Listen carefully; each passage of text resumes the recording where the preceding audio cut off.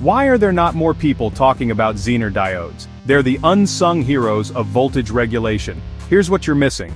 A Zener diode isn't just a regular diode's cousin, it's a voltage wizard. It lets current flow backwards, but only when the voltage hits its special breakdown value. That's the secret sauce for steady power rails, reliable sensor readings, and overvoltage protection in microcontroller circuits. Myth time. Some folks say Zeners are outdated, but that's just not true. They're still everywhere in low-power, cost-sensitive designs and even hiding inside modern ICs. Another misconception, that all Zener diodes are super precise.